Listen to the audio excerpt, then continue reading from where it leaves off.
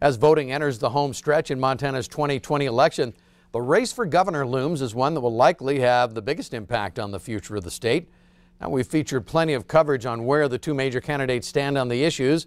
And tonight, Chief Political Reporter Mike Dennison begins a new series on the personal background of the two major candidates.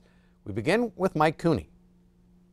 Lieutenant Governor Mike Cooney has spent most of his adult life in politics, including a run for the legislature in his hometown of Butte when he was a 21-year-old college student in 1976. Honestly, I looked about 15 years old when I ran for the legislature. People used to mistake me as the paper boy when I was out knocking on doors. But he won twice, and then got a job working for U.S. Senator Max Baucus in Washington, D.C., and then later in the senator's field office in Helena. In 1988, Cooney again ran for office and won the first of 3 terms as Montana's Secretary of State. The advent of term limits in Montana prevented him from running for a 4th term, and he ran for governor in 2000, but finished 3rd in a 3-way Democratic primary against 2 other statewide office holders.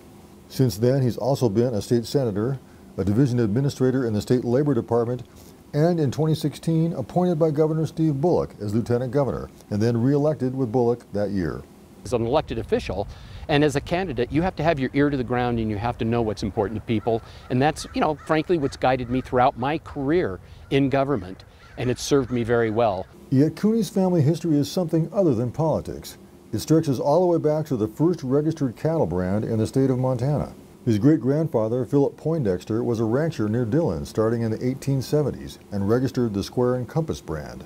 It's still used by a Dillon area ranch, and one of his great-grandfather's original branding irons is on display in a wooden case at the Department of Livestock across the street from the Capitol.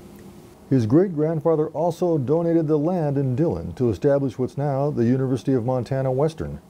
His grandfather, who married Poindexter's daughter, came to Butte in the early 1900s and established a food brokerage where Cooney worked as a teenager. Cooney says he feels lucky to have grown up where and as he did. Montana is our home, each and every one of us. Whether we've chosen Montana or Montana has chosen us, we've decided to live in Montana because of the incredible quality of life that we're fortunate enough to enjoy right here. When it comes right down to it, this campaign is about the Montana we choose to pass on to our kids and our grandkids. Tomorrow we'll give you a closer look at the path that Republican Greg Gianforte took to get to Montana. In Helena, I'm Mike Dennison for MTN News. Thank you, Mike. The governor's race also has a Libertarian candidate. That's Lyman Bishop of Kalispell.